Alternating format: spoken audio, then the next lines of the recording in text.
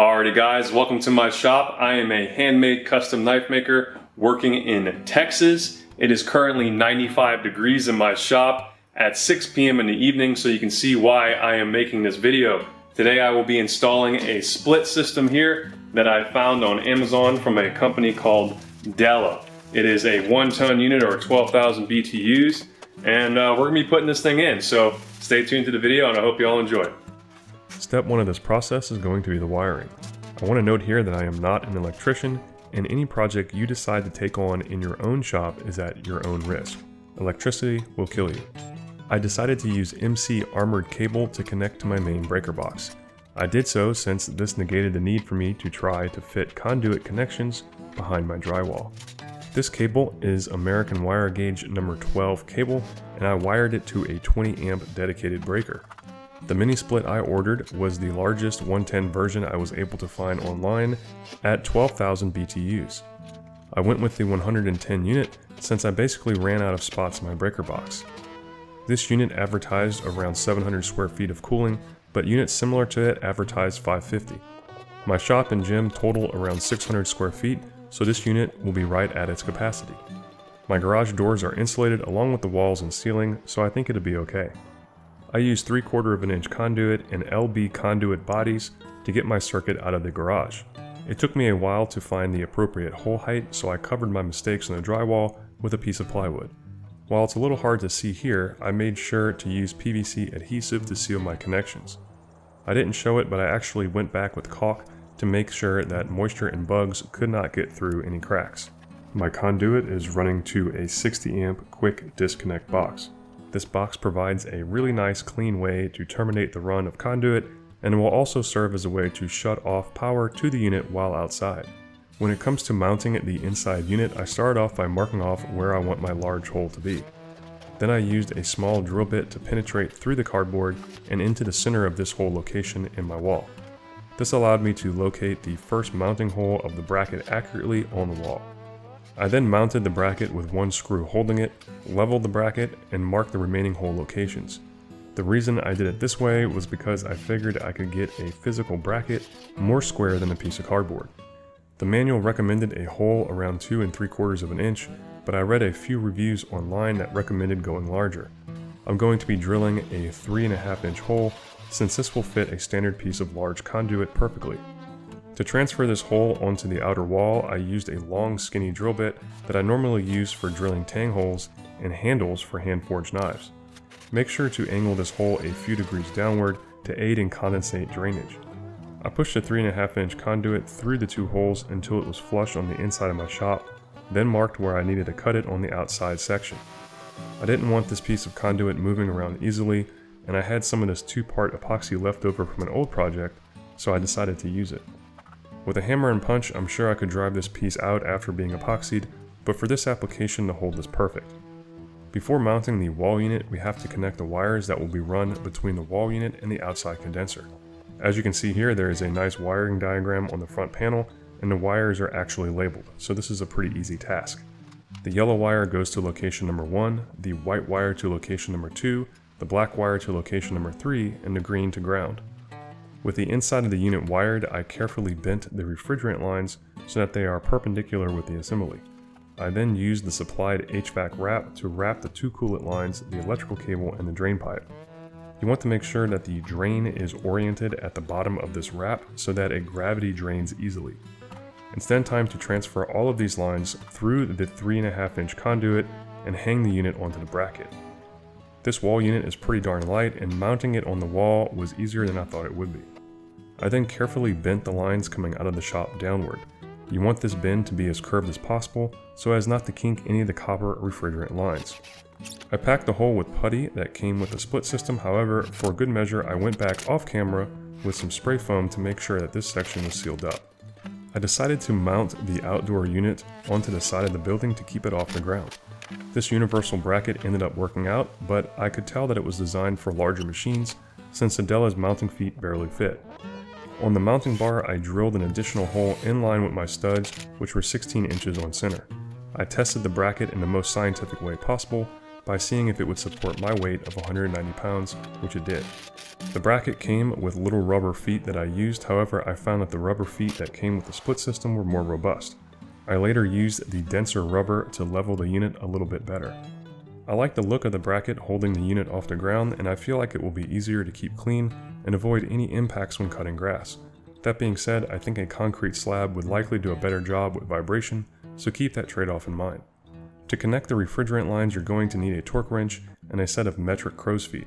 I'll put links to these items along with all the items I used in the description below. Depending on the browser that you're using, you may need to click Show More to see these links. The refrigerant lines have a pre-charge of gas that will be released when you remove the caps. I used nylon blue as the sealant for every one of these connections and torqued them down based on the specifications from the manual. For the larger 3/8 of an inch line, you're going to need around 30 Newton meters, and for the 1/4 inch line, around 21 Newton meters. While this process is pretty painless, make sure to take your time to get the connection straight before torquing. The copper flare is what is making the seal with the brass fitting, so you want to make sure to maximize your contact area by having the assembly in a straight and even orientation. After I got these two connections finished, I wrapped the run with more HVAC wrap that came with the system.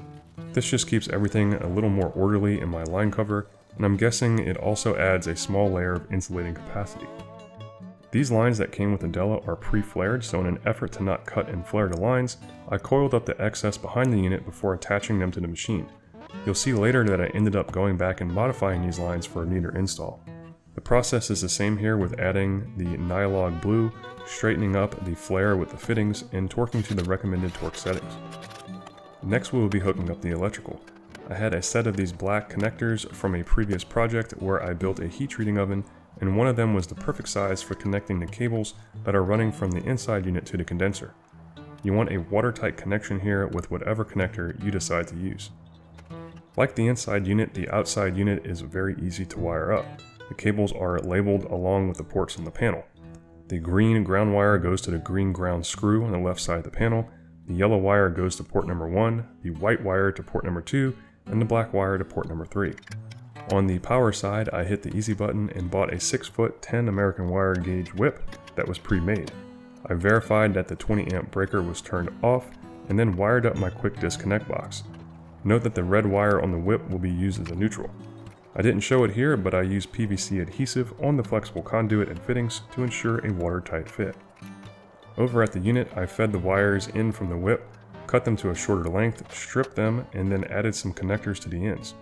This side of the panel is super simple. You attach your green wire to the green ground screw on the right side of the panel, your red or white wire to the neutral, and the black wire to the load. After that, you can put the panel cover on and you're done with the electrical. I made sure to insert the quick connect crossbar in the off orientation while I continue on with the install for an added level of safety. Originally, I was going to call an HVAC technician to vacuum my lines, however, after getting some quotes, I figured it would be cheaper to just buy the equipment and do it myself. This will also save me some money in the future if I decided to install another one of these units somewhere else down the road, since I only need to buy the tools once. While we're talking about cost, I'll put up a quick breakdown of the project cost here, as well as at the end of the video. All in all, I feel like this is a pretty good deal for having a cooler shop to work in, and a bunch of new tools added to the arsenal. Pulling a vacuum on these lines is pretty straightforward. You connect the center yellow line to your vacuum pump and the blue low pressure line to your service port on the refrigerant lines. You won't be using the red side of the manifold, so I kept that valve shut. You then turn on the vacuum pump and open the blue valve on the manifold to start pulling a vacuum on the system. It seems like the standard to pull it down to at least -30 psi for around 20 to 30 minutes. Depending on the length of your line set, I'd imagine it wouldn't hurt to run this pump for a longer period of time. To shut off your pump, first shut your blue valve on the manifold to trap the vacuum in your lines, then turn off the pump. At this point, you need to wait around 30 minutes to an hour or more to verify that your system is holding the vacuum without leaks. 13 minutes in, and I've lost 15 pounds, so I am not holding a vacuum. Time to investigate. I started off looking for my leak by cutting away some of the insulation on the 1/4 inch copper. I thought I could have kinked it at this spot, but it was all good. I then found out that my first issue was actually the adapter from my valve manifold to the service port. The one I was using came with my pump, and seemed to be poorly constructed, so I used a better adapter that I had ordered separately. I ran through the process of vacuuming the lines again and found that I was still getting a leak in the system. By spraying a little Windex on my connections, I found that I had a leak on the 3/8 of an inch copper line right at the connection to the condensing unit. Since this broadened the scope of this project and added a new set of flaring tools to my toolbox, I decided to cut away the excess copper lines and clean up the visual appearance of my install. I've never made flare connections on copper before, so this was a good opportunity to learn a new set of skills as well. I later took this excess copper and taped off the ends for storage. I figured it could be useful in the future for other projects. Once I got the new flares made, I applied some Nylog blue to the faces and reattached the lines to the condensing unit with the appropriate torque settings. Then, once again, I ran through the vacuuming procedure. Alright, so we have the lines modified in length so it's much cleaner on our machine. I've vacuum tested the lines and I have a good hold. It's holding very well. It's held for over an hour now at -30. But one thing I will say is that I noticed a crack on one of my flare fittings, and this flare fitting actually came with the mini split. I went to Home Depot and got me a new one, so I'm going to take it all apart again, put on this new flare fitting, and then hopefully everything pressure tests again. So with this in mind, I'd recommend looking over all of your flare fittings before releasing the refrigerant into the system. Once you have a refrigerant in the system, the process of fixing these issues is more complicated. Happily, these are pretty common fittings, so you can replace them locally if you get duds like I did. Alright, so we have held the vacuum now for over an hour of -30 psi, so it's time to open the refrigerant lines. Before I do that, I'm going to use this little electronic leak detector to make sure I get a 0 reading around the fittings, so that once I open the lines, I can then test again to see if I'm getting any leaks around the fittings. This leak detector came with the pump, so I figured I'd use it. However, I really don't think using this leak detector is necessary. Per the instructions in the manual, I only released a small amount of refrigerant into the system with a 4-second opening of the valve. This allowed me to check for leaks before flooding the entire system. With everything looking good, I opened each of the Allen head release valves to their wide open position, then quickly removed my low pressure line from my valve manifold. You'll get a little refrigerant come out here, so try to take it off as fast as possible. It may make sense to wear a set of gloves as well. With the assembly completed, you can now reinstall your plastic line cover to the side of the unit, then flip the crossbar on your safety cutoff box into the on position. All that's left to do is to turn this bad boy on.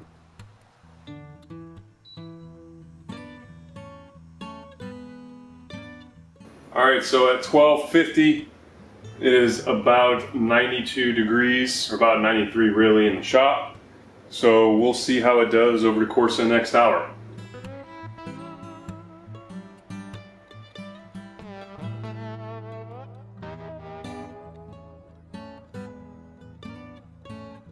So this mini split has been running for a few hours now. It is 4:30 in the afternoon. The ambient temperature outside is 91 degrees Fahrenheit. I'm getting 81 degrees right at the entrance of my shop, which is in the gym area. I'm using this thermometer that's used for cooking because it's more responsive than the clock thermometer that I was using earlier.